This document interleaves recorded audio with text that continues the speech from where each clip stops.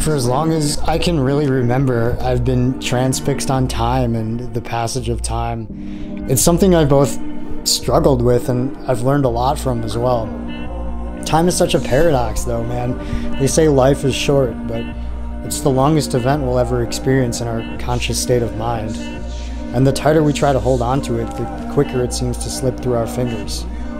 I find myself often getting stuck in the past and thinking about what once was, or what could have been, or shouldn't have been. I think about the people that I've hurt. I think about and almost dwell on the greatest moments and experiences of my life as well, and get really sad and wonder if I'll ever reach that level of happiness again. Even writing this passage is making me a bit nostalgic. I'm paddling too fast down the river while not enjoying its scenery. Meanwhile, the people and world around us are constantly changing and evolving with uncertainty, and we cling to the comfort of memories, the finite certainty that they don't change.